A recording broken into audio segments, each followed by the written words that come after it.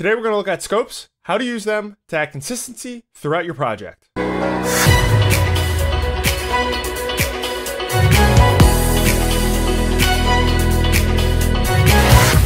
Most programs have some type of a scope. If it's a waveform, an RGB parade, vector scope, or a histogram, 9 times out of 10, a program will have one of these, and you can use these tools to help with grading your projects. Let's jump in and see how they work. So in DaVinci, over here on the right hand at the bottom, we have this button to see different scopes. If we're working with just one monitor, we're gonna have to switch between each of them. If you have a little more screen real estate, you can click right here and it'll pop them out. Now that we have them open, what do they do and what am I looking at? So for a waveform monitor and an RGB parade, the data is represented from the left side of the shot to the right side of the shot. So as we can see here, we have a highlight, which is probably the sun was blown out. We can see it clipped right there. It's flat. There's no extra data. It's just white. There's no gradients, nothing. And then we can see over here where it starts to get a bit darker, we see the sky. That's pretty much the sky because we can see that it's blue is over in this area. Now, an RGB parade is this guy over here. It's the same exact thing. It's just the red, green, and blue channels are split up. It helps to see a couple things here and there. Like if there was something that was poking out in this clutter, you'd be able to see it better represented over in this area. But with it being together, you can see different things. Like along the top of here, we can see that there's a red shift. The red value is a little brighter than all of the other values. And then obviously the blue for the sky is up in this area. And then this is showing that there's a gradient here, but it's all pretty much white. All the red, green, and blue channels are all the same values. It's just that it's getting darker as it's dropping down throughout the sky right there. Coming down to the vector scope just shows saturation. It shows the colors and the saturation of those colors.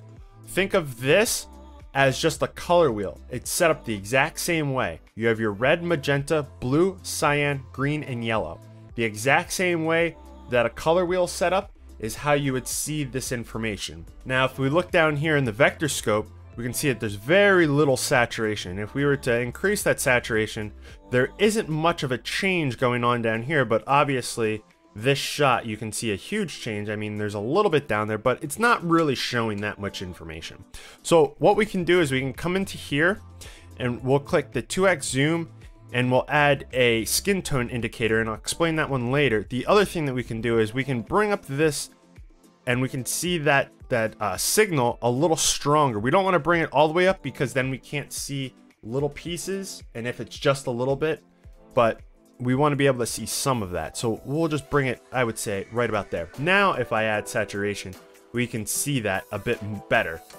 So now going over to the histogram, it's representing the luminance values, but everything is crushed down. So if we were to just take this RGB parade, smush it, and then flip it sideways, we would have the same exact thing represented. But the thing that doesn't show here is you can't see where in the shot that is represented. It's just showing that somewhere in the shot there's a really bright value clipping somewhere, but we can't really see where that is.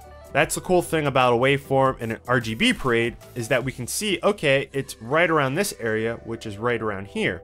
If I was to, make a power window and take this area over here and completely blow it out, we can just see they look, pretty much the same. Like I could just back this up just a bit and we could see that there's a bunch of value over here, but we can't see where that is in the shot. And here we can obviously really see that.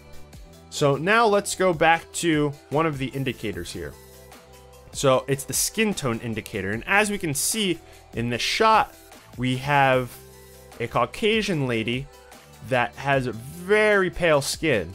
But one really cool thing that we can do is if we just use a power window and then just so we can see just what we selected, we can see that her skin falls on this skin indicator, okay? Now, going over to a darker skin lady, if we would do that same exact thing and have it just on her skin, a lot of people wouldn't think that this would be the same, but the skin tone values are the same when it comes to color. It's just luminance values that's the difference between them. So that's how we can see skin tones. Now remember, this will be different if there's some type of color cast, if there's a light being shined on someone and it's, let's say, a red light or a green light or a blue light or whatever kind of light, or if we have a sunrise or sunset. Unless the shot is perfectly balanced, it's not going to show that, you know, that the skin tone falls on that, unless we were to do things like a HSL qualifier or something of that nature, but that's outside the scope of this video. One of the other things that we can do is we can set these reference levels, and what this will do is we can have consistency throughout our project. So if we wanted to not have everything crushed, so like let's take this shot here. If we were to just, hold on, let me get rid of this. If we were to just, you know, bring this value down and say, okay, right there is where I want all the shadows to fall in this project, we could, you know, bring this up and bring that lower level up and say, okay, the majority of our shadows fall right in there. We could do the same with our highlights as well.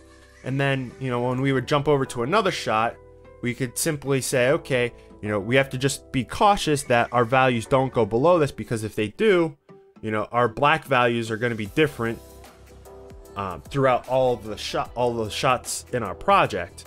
And the same way with the highlights too, is if we can manipulate these all we want, but we would just want to stay within that, and then we can have consistency throughout our whole project.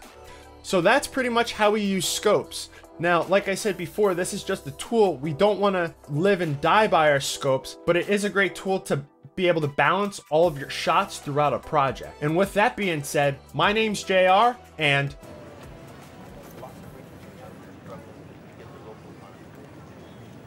see you when I see you.